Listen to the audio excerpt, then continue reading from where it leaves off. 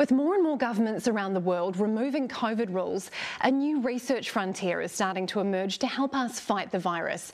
Scientists are trying to predict future variants by using a petri dish and artificial intelligence. One Kiwi researcher called Dr. William Kelton from Waikato University is doing this very thing at the moment, and he's had some early success. Hi William, thanks for explaining all this to us. So how on earth are you predicting how COVID might behave in the future? Good evening. So one of the biggest problems with the coronavirus at the moment is just the vast number of potential ways that it could mutate. And this is one of the reasons, or one of the ways in which we get these variants arising. And so our thought was to take parts of the virus, not the live virus itself, into the lab and artificially create lots and lots of mutations, like billions of them in fact. And what we did after that was screen to see how well they might be able to bind to the part of human cells that allows the virus to get inside. And at this point, this is where AI comes in, or artificial intelligence.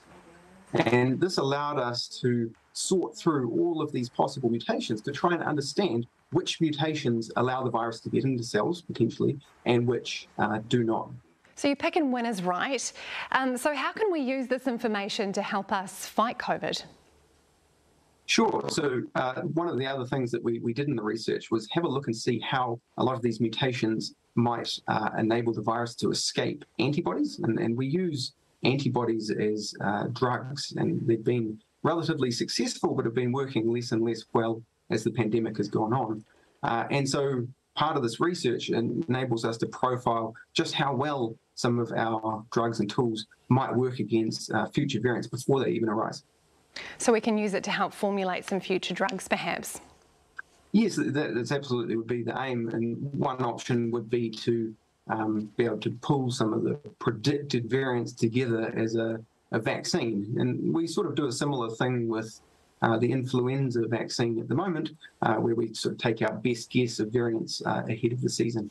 And so, yeah, we're really hopeful that this sort of technology and research will lead to those solutions. And our vaccines are waning in effectiveness now, aren't they? Because they were formulated on that original alpha variant. We could use them to make some better vaccines. Yes, that would absolutely be the idea. So instead of being a bit reactive, potentially we could try and get in front of where the virus is mutating, make some predictions, and then that could help inform a better vaccine in the future. And that's where we think the research is heading. Okay, William. Well, here in New Zealand, we've got rid of masks, pretty much got rid of all the rules. How important is this kind of research in this next COVID phase?